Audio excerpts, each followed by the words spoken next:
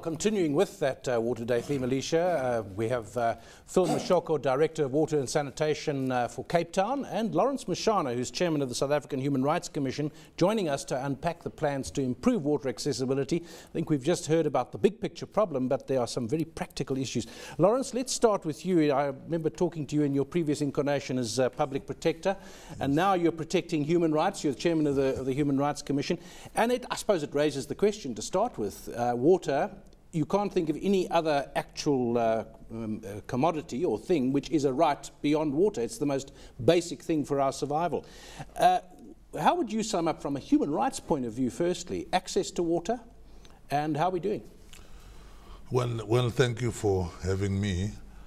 It is interesting to listen to what the last speaker has been saying around water.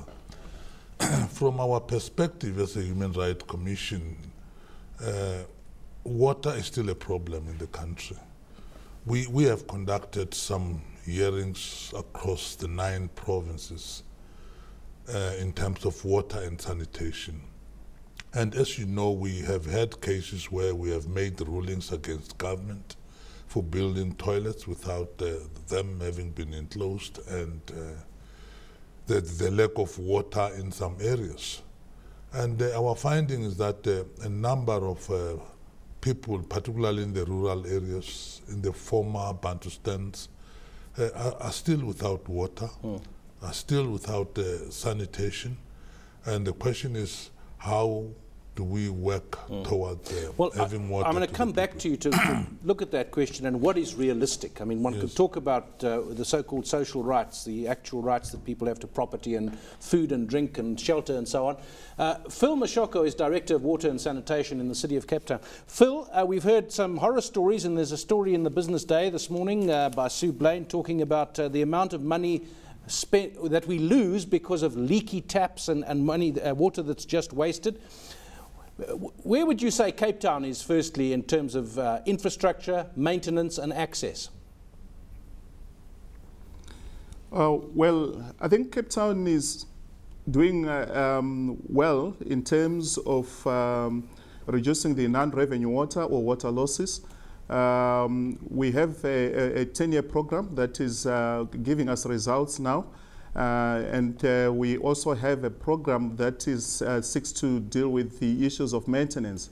And the whole creation of new infrastructure is well managed from an investment point of view.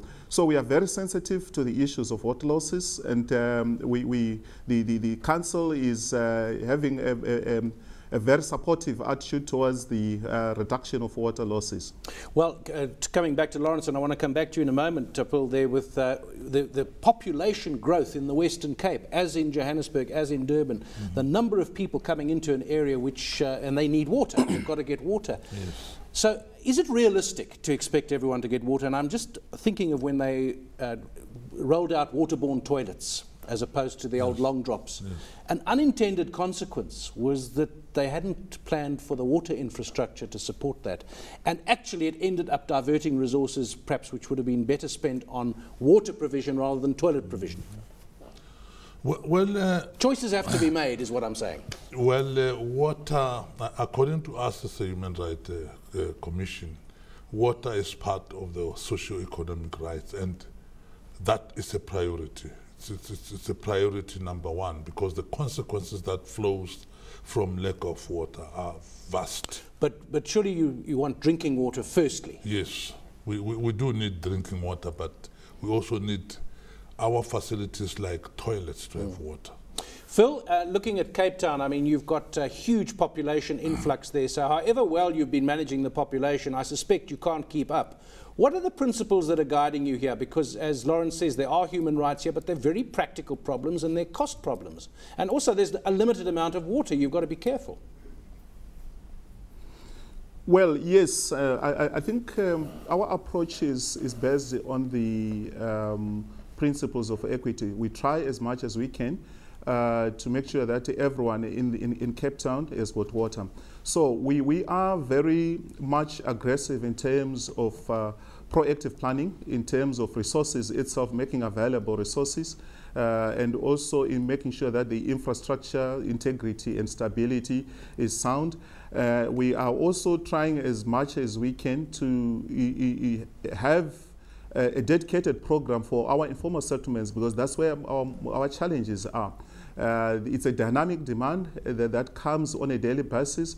So we're trying as much as we can, working with the Housing or Human Settlements Department to deal with that aspect, because we believe that when people are provided with the houses, they've got a sustainable provision of water. So we have all those programs, and we also have a very elaborate indigent policy program that provides for 10.5 kiloliters of water per month for indigent households, and free basic water for all residents of Cape Town. So yes, we have a challenge. Yeah, you certainly do, and all these big urban areas do. But Lawrence, now you receive complaints about access to water. Do you find that government listens? I mean, I'm sure government would like to give everyone water, but sometimes it's impractical. So do your rulings have an effect? Well, our rulings do have effect. For instance, when we ruled against the Cape Town municipality on the enclosure of toilet, they quickly went and closed the toilet, which is something that we really appreciate.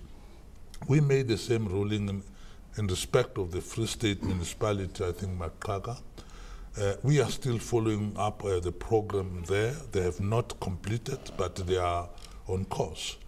But I want to continue and say, look, we really appreciate what government is doing in terms of providing water, but for that, those things that, and those areas where this is still outstanding, we really would want to reach a situation where government gives us a program of action going forward to say to us, this is what we plan to do, for instance, when it comes to toilet baskets in the toilets and what have you. We want to know exactly when is the cutoff. Well, that's the point, isn't it? Yes. The point is not what they're going to do, it's when they're going to do it by, and that's what you're a watchdog for. We need a plan. A plan. With milestones. Yes. We'll have to pause there, but we will be talking about this subject through the day on CNBC Africa. That was Phil Mashoko, Director of Water and Sanitation at the City of Cape Town, and Lawrence Mushwana, who is Chairman of the South African Human Rights Commission.